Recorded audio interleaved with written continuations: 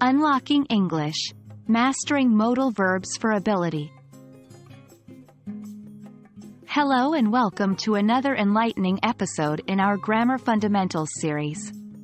Today, we're diving into a very intriguing and essential part of English grammar, modal verbs. Not just any modal verbs, we're focusing on those specifically used to express ability. Strap in as we embark on this fascinating journey to make your English skills even more impeccable.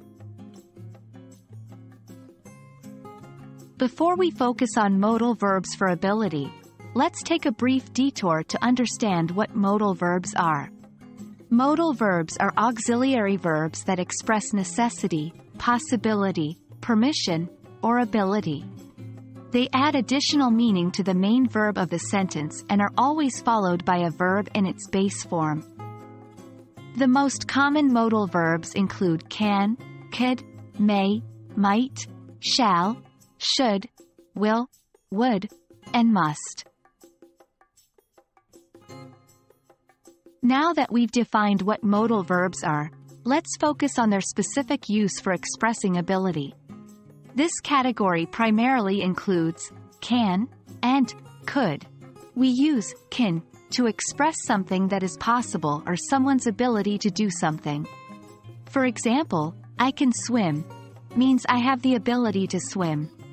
Could is the past tense of can and can be used to express ability in the past. For example, I could swim when I was a child implies that as a child, you had the ability to swim. Do remember, could is not only used for past abilities, it's also used to express a less certain present ability.